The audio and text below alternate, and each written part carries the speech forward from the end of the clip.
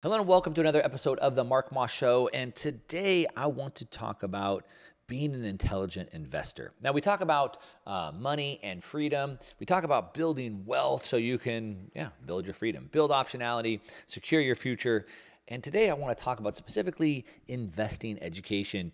And I want to talk about some mental models that we have. And I want to get it from I pull a lot from good old Uncle Warren Buffett, but today we're going to pull from Warren Buffett's mentor, and I'm talking about Benjamin Graham. Benjamin Graham wrote a book called The Intelligent Investor. And if you want to be a more intelligent investor, you should go read the book. Now, it's an old book, but there is still so much truth to it today, and that's why I've read it. I continue to go back to it and pull information from it. It helps me build mental models, mental frameworks that I think are super timeless and important, and I think that you should as well. And I'm going to pull out 6 today that I'm going to share with you that help me think about the world, help me to become a better investor, have helped me to build multiple 8-figure portfolios, and they can help you as well. So let's run through some of these. Now, the first one is that price is what you pay and value is what you get. Now, what would you say if I had this backpack right here and I wanted to sell you this backpack for $200? Well, if you're answering that question in your head, you would probably go, why the heck would I buy a backpack from you for $200 when I could just go online and buy one for $50? Did you think that? If so, you're thinking, unfortunately, like a non-intelligent investor. You see, you thought about the price of the backpack. I said it was $200. You thought the price of $200 sounded too expensive, and you could go get a backpack for a lower price of only $50. Price is what you pay, but value is what you get. So to become an intelligent investor, you must think about the value. So what I would ask is, what type of backpack is it? Is it a designer backpack? What is the backpack made out of? I might ask what else I get with the backpack. If I buy the backpack, do I get access to some special club? Do I get to go to some special event? I might ask what's inside the backpack. What's in the backpack? Is there a gold bar? Is there a Bitcoin wallet with a bunch of Bitcoin on it? Is there a phone with celebrities' contacts in there? What else do I get in the backpack? Do I get with the backpack? What's the backpack made out of? I want to understand the value because I might want to pay $200. $200 might be a bargain. If I said, hey, I have this used car, it's a couple years old, I'll sell it to you for $100,000. You're like, what? Why would I buy a used car that's a couple years old for $100,000? Well, what if it was like a Bugatti or some rare Lamborghini or Ferrari? And so price is what you pay, but the value is what you get. And so how do we translate that into investing? So as an investor, most times looking at the price of stocks or Bitcoin or whatever it is, you're looking at the price. Oh, the price of Tesla stock, the price of this company, the price of Bitcoin seems expensive. The price is expensive, but we need to look past the price and understand the value proposition. So, for example, Warren Buffett, intelligent investor, looks at the what the company is doing, how much value they're providing to the marketplace, how much profit they're generating, and how much growth and profit this company could generate and return over a long period of time. Now, he doesn't like Bitcoin. He doesn't like gold either. He doesn't like gold because gold doesn't produce anything, and neither does Bitcoin. So he doesn't like it because he doesn't necessarily not know about it. He doesn't like it because it doesn't fit his deal box. It doesn't produce income. But the way that I would look at gold or Bitcoin specifically is that Bitcoin provides massive amounts of value. It allows you to custody assets without an intermediary. It allows you to send money peer-to-peer without a third party. It's helping people ensure their freedom. So if you live in Afghanistan or North Korea where you're not able to send money, it allows you to do that. So there's massive amounts of value. Now, we know it's also disrupting lots of markets. Particularly right now, we're seeing it disrupt the payment industry, which is pretty big. But more importantly, the store of value assets, which are, if we just break those store of value assets down, things like bonds, gold, offshore bank accounts, some real estate. These are things that people buy to store their wealth, store value assets. There's about 750 trillion there. And so if it can disrupt, if it could take 2, 3, 4% of those market share, then it could easily be worth more. We could see Bitcoin at worth 1 million per coin. So rather than look at the price, is it expensive or cheap today, we can look at the value that it returns. Another one that I want to dig into is in the book, Intelligent Investor, he talks about thinking on the long run. And unfortunately, what we see, I think one of the biggest problems we see with investors today is thinking too short term.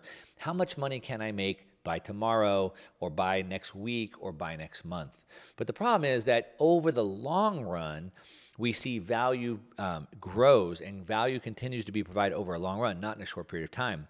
Warren Buffett's partner, Charlie Munger, says that the big money is not made in the buying and the selling. It's made in the waiting.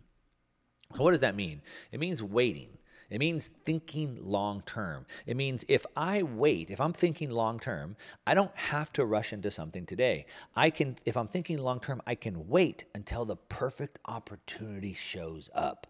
I don't need to swing at the first pitch. I'll wait until the perfect pitch, the perfect fat pitch comes in, and then I'm going to swing.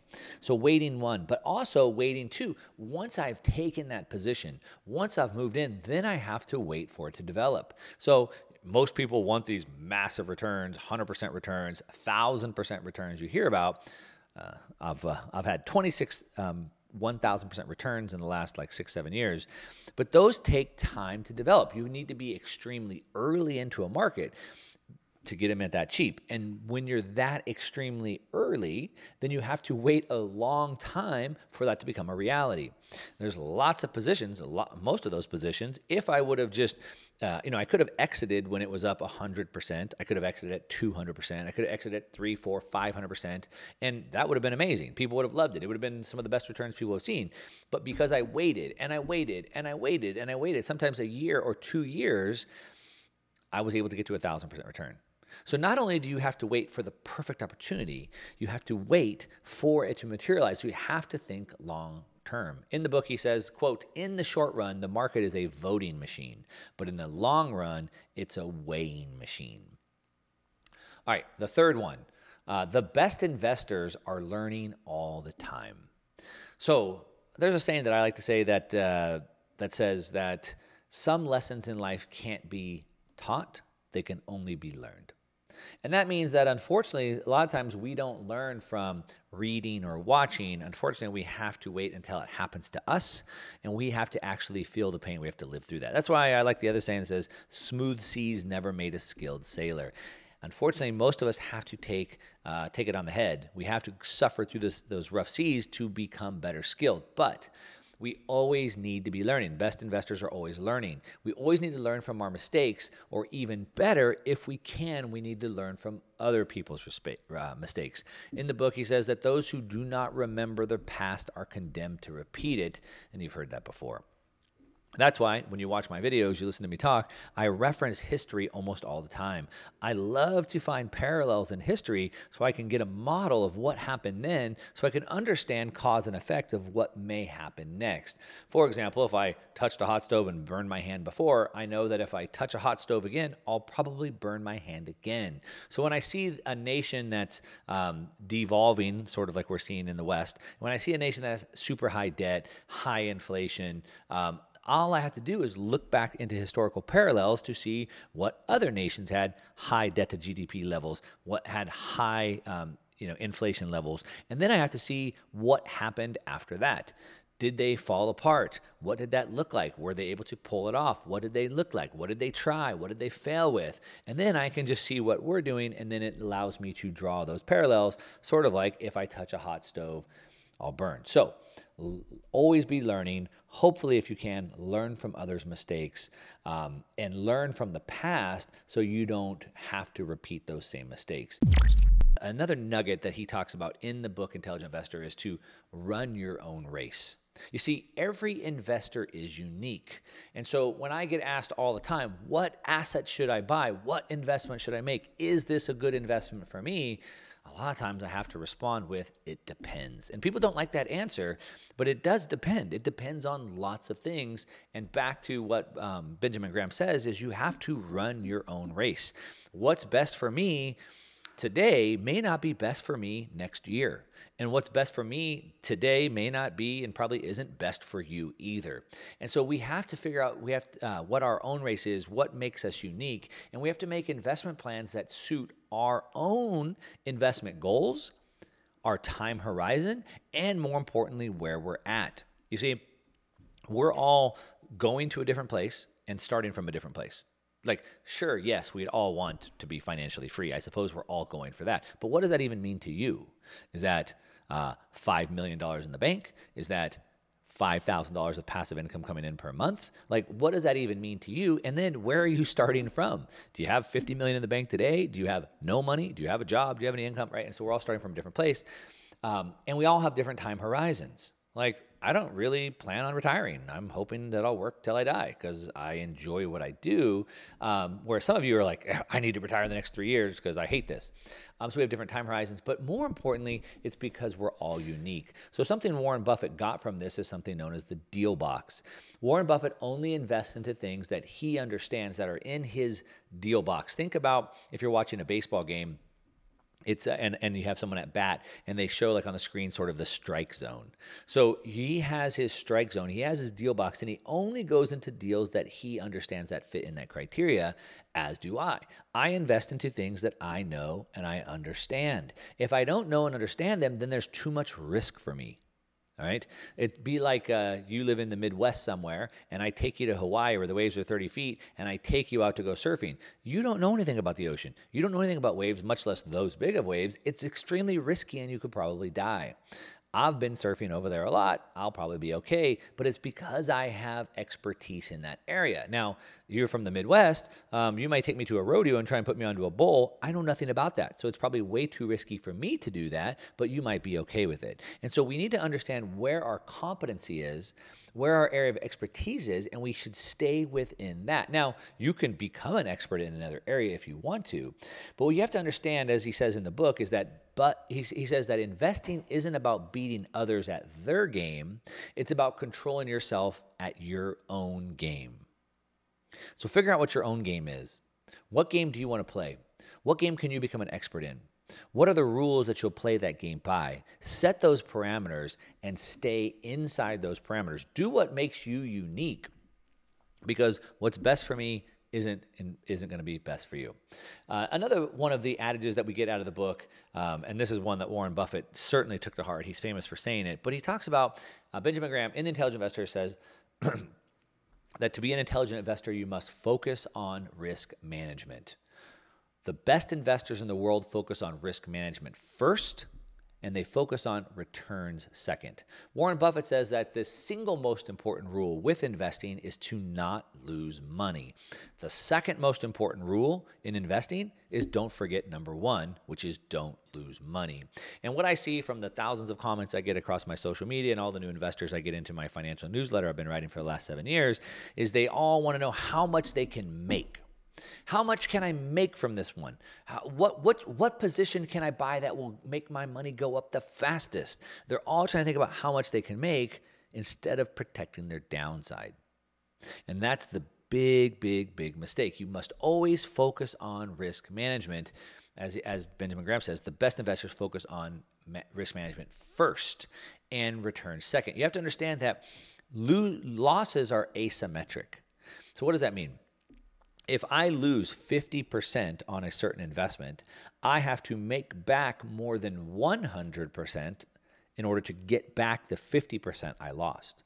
So you probably are aware, making 100% is very difficult. We're seeing the average annual returns of the S&P 500, depending on what time frame you want to look at it, are somewhere in the 7 to 9% range. That's what they return. Ray Dalio, one of the most famous investors in the world, the founder of Bridgewater Capital, the largest hedge fund in the world, I think has averaged about 11% return in his career. So to make 100% is very difficult, but to lose 50 is pretty easy. And so we don't want to chase that. We need to have proper risk management. Another one that we saw in the book that really caught my eye, and this is the big one, coming up into holiday season, is that corrections offer opportunities. You want to be buying assets when everyone else is selling them.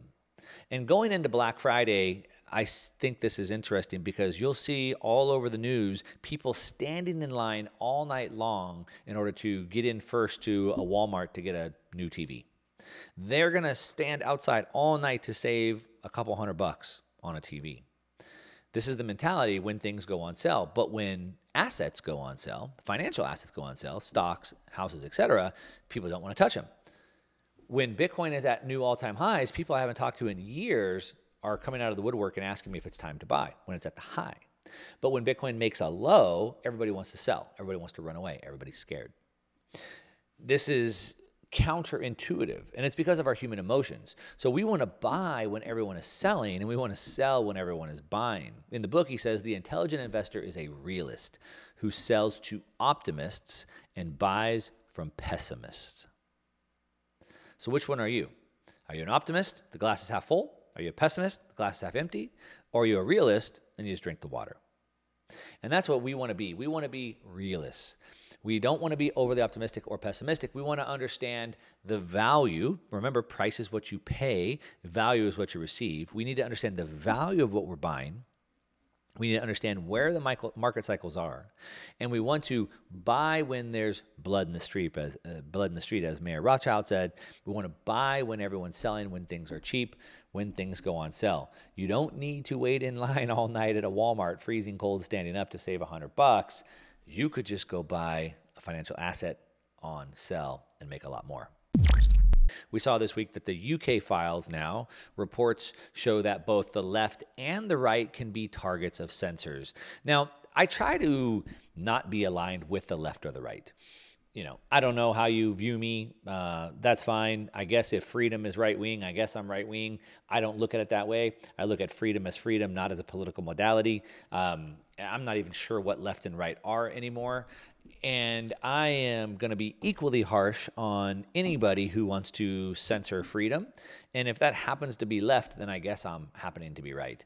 But what I've seen and I've talked about for years now, as a matter of fact, where it really came front and center was probably maybe 2019 I started talking about this, where we saw, I think it was right after Alex Jones got kicked off the face of the internet. And after that, thousands of accounts got censored right after Alex Jones. Now, he was the big name that everybody caught on to, but thousands of accounts got shut down right after that. It was like this big sweeping change that happened. And I talked about it then, and and I actually had Ben Swan on to talk about that. It's an old podcast if you want to go back and listen to it, Mark Moss, Ben Swan. And we talked about how people from the left and the right were being censored. And really what it is anybody who's not towing the mainstream political line, if you will. And so we're seeing this on both sides of the aisle. Like, for example, during the pandemic, doctors were being shut down if they didn't go along with the consensus. Were those doctors right-wing or left-wing? Well, right. And so they want to use these labels, but what we're seeing here, these UK files show that both the left and the right are being targeted by censors. Yes, of course they are. Yes, of course they have, because if you don't toe the party line, so which party is which side of the aisle is the party line in? It says here, American audience may struggle with the particulars, but leaked Labor Party documents detail how anti-disinformation can be weaponized in all directions. And so we can see that it doesn't matter, but there's three tactics that they use to do this. One, we see accusations of bigotry, homophobia, and those are basically used to shut down political opponents. So these are what we might call like ad hominem attacks. If you say something that I don't like, what I'll do is I'll just attack your character as opposed to trying to actually use an intelligent conversation to debate any of the points that you've made. So you can always tell instantly where the attacker sits on this spectrum by how they reply. So if you see someone put out something factual, I do this all the time. In my videos, I try to put all what I call receipts on there. So I'm going to show the headlines, the charts, the graphs, and then someone will leave a comment on a video and they'll say, everything you said is wrong. I'm like, everything because I just laid out a whole bunch of facts. If you'd like to, please tell me which one of those I got wrong. I could be wrong. I'm more than happy to go into a conversation and be proven wrong. Sure. I mean, if we can have an intelligent conversation about that. But if you want to go to like, oh, you're just stupid. Oh, you're ugly, you're fat, you're dumb, you're whatever, like you're a racist, you're a homophobe. Okay, that's not an intelligent conversation. There's no way to win that, but you can automatically tell that the other side doesn't have a good argument for that. They also use use of guilt by accusation narratives to attack the reputations of both conservatives and leftists. Of course, that's the ad hominem.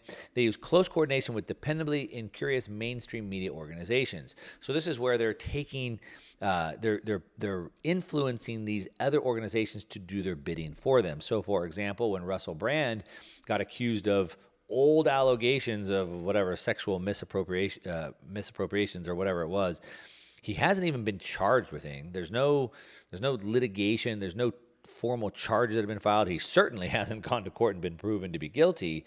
But yet we saw the government in the UK writing letters to platforms such as Rumble asking them to take away his monetization. So now you see the government using platforms like Rumble, they obviously already did with YouTube and so forth, to do that. Now we can see this many times. There's lots of cases of this, but there's only a few reporters that are actually picking this up.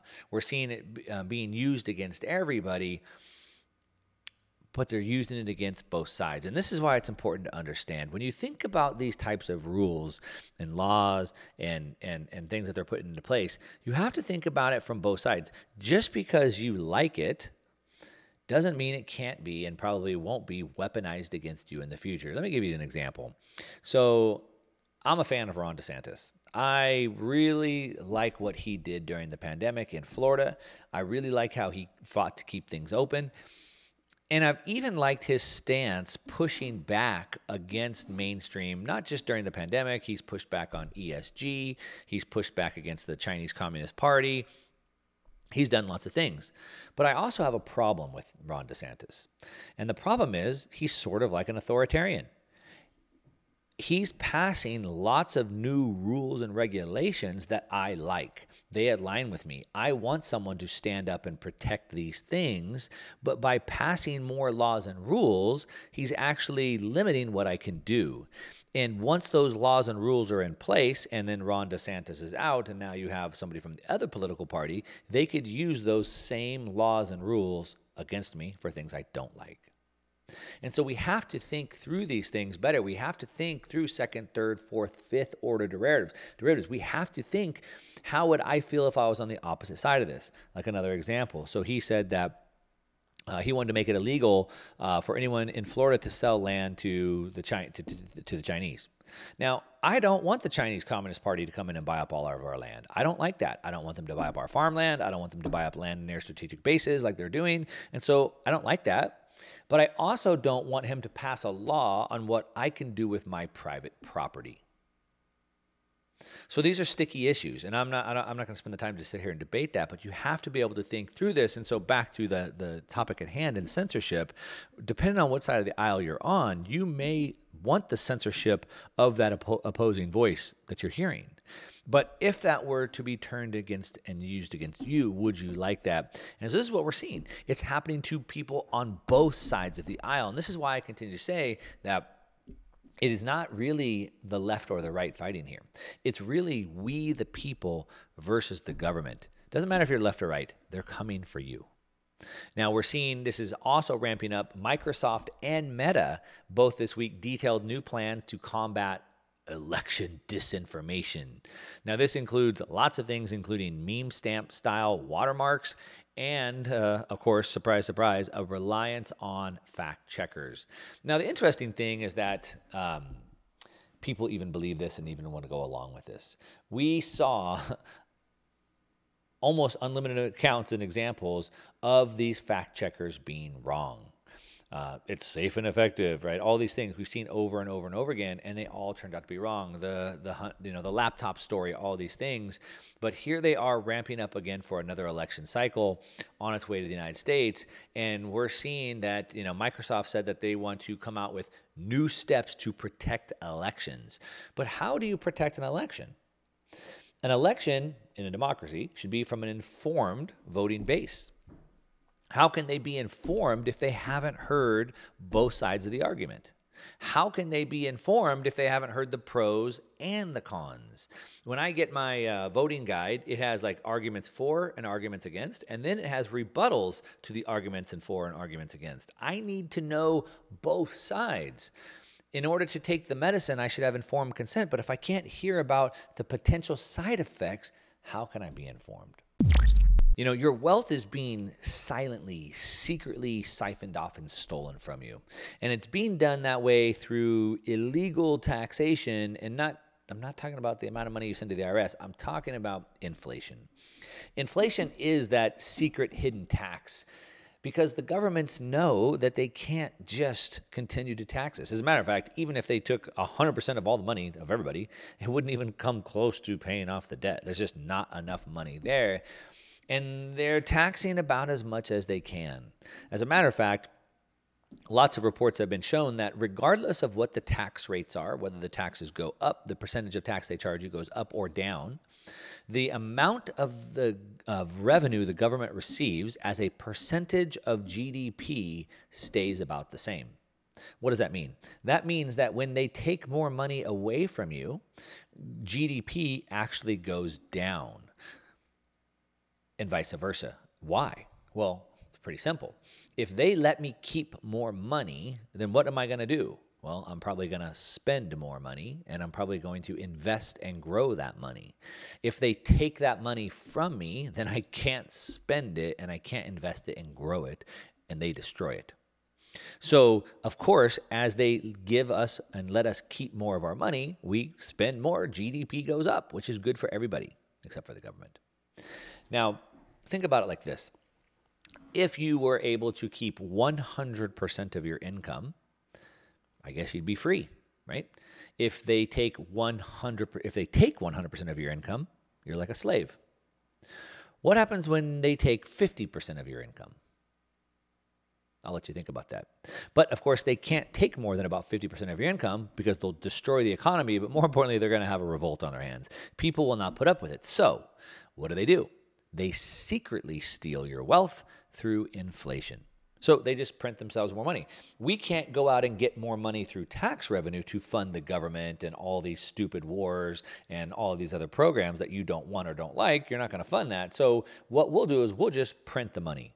We'll inflate the monetary supply to do that. The effect, though, is as they print more money, the purchasing power, the value of your dollars goes down. That's why it's theft. You had $100,000 in your bank account 3 years ago. You still have $100,000 in your bank account today. The problem is it buys you 50% less house and 50% less gas for your car and 50% less food. So even though you still have $100,000, it buys you half of what it used to because they stole secretly the purchasing power out of there. That's why inflation is so bad. Now, big news came out this week.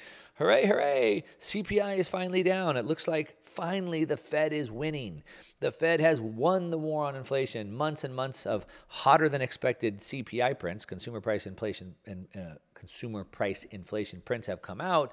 And now we saw this week the October CPI print came out a little bit better than expected.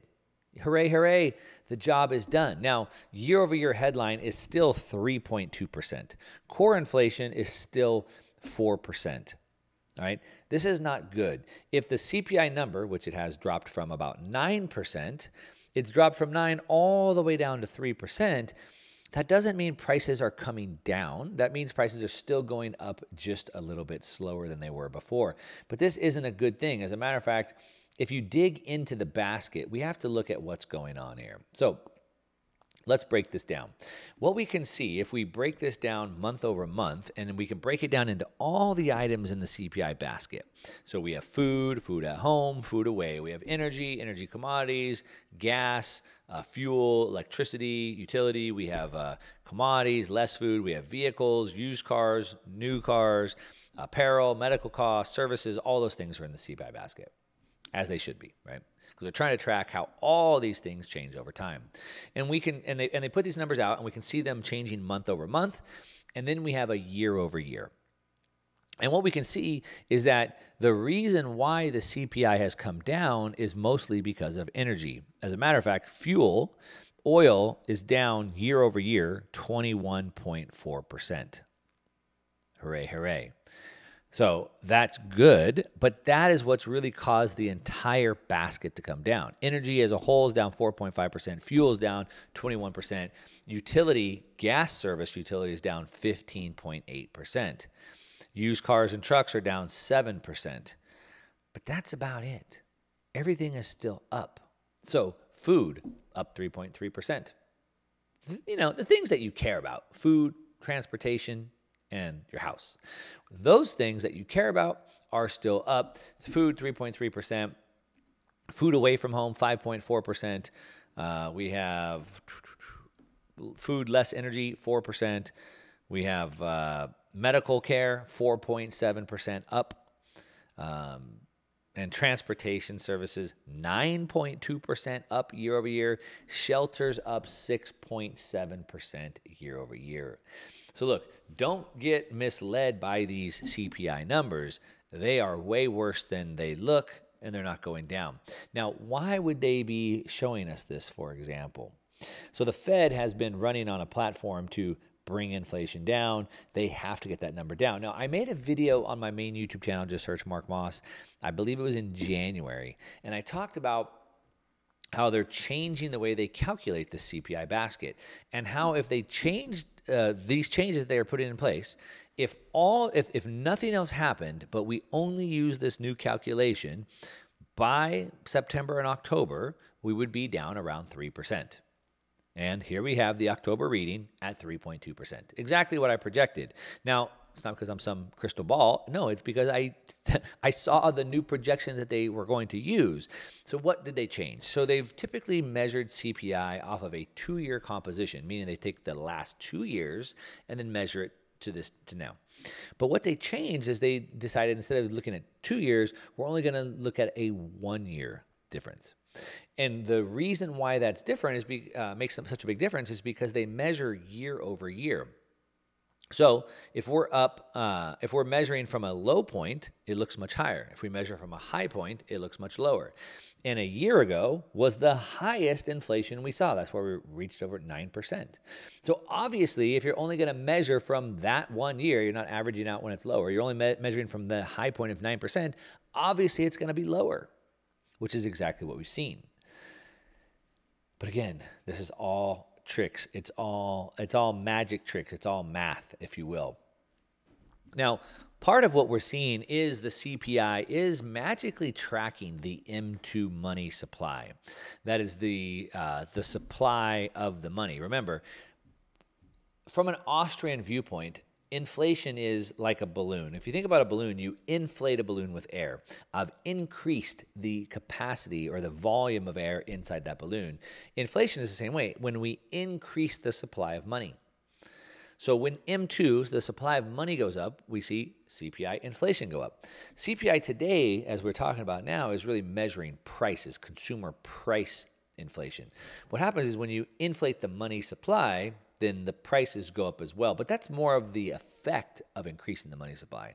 So it's not directly correlated, which is why prices are all over the board. Some prices are higher, some prices are lower, because prices are really set by supply and demand. But what happens is when the money supply goes up, there's more money chasing the limited supply. So the demand goes up when you've increased the money supply.